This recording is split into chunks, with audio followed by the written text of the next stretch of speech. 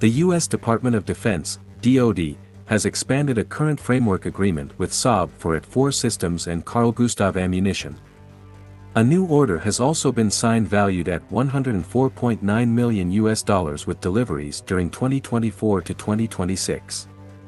The Indefinite Delivery, Indefinite Quantity, IDIQ, framework agreement was originally signed in 2019. The extension will allow the U.S. customer to place orders of Saab's world-leading close combat solutions for up to an additional $422 million.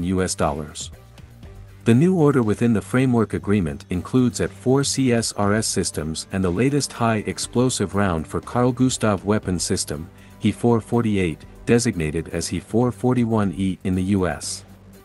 This latest order will support the U.S. Army, U.S. Special Operations Command and the U.S. Marine Corps.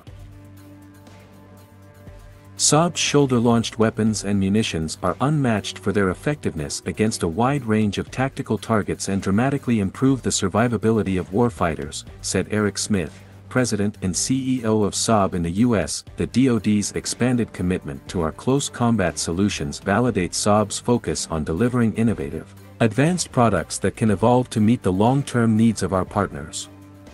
We're incredibly proud that the U.S. Armed Forces has extended our partnership for close combat systems, which will now exceed 4 decades and endure for years to come. We are proud that our combat solutions are making a difference for our customers.